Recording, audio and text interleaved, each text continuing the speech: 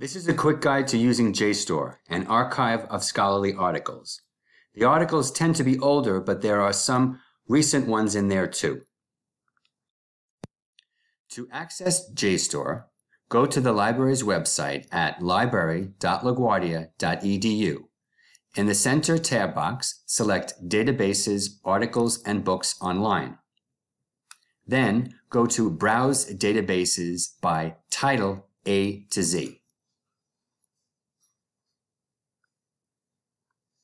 Next, select J in the alphabet for JSTOR. Scroll down and click on JSTOR.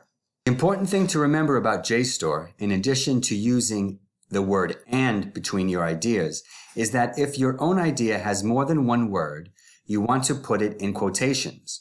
So something like New York City should be in quotations. If you're searching for New York City and gentrification, you would put in New York City in quotes, the word and then gentrification.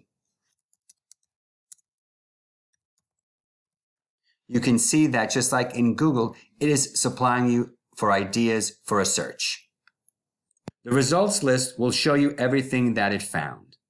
To narrow this list down further and refine your results, you can narrow this down to only journal articles by selecting journals, or to book chapters by only selecting book chapters. You can also limit this by publication date by selecting a range. To read this article, you can click on its title or where it says Download PDF.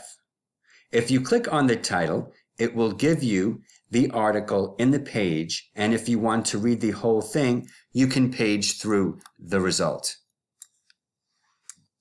Usually, people select the Download PDF option and agree to the terms and conditions that apply.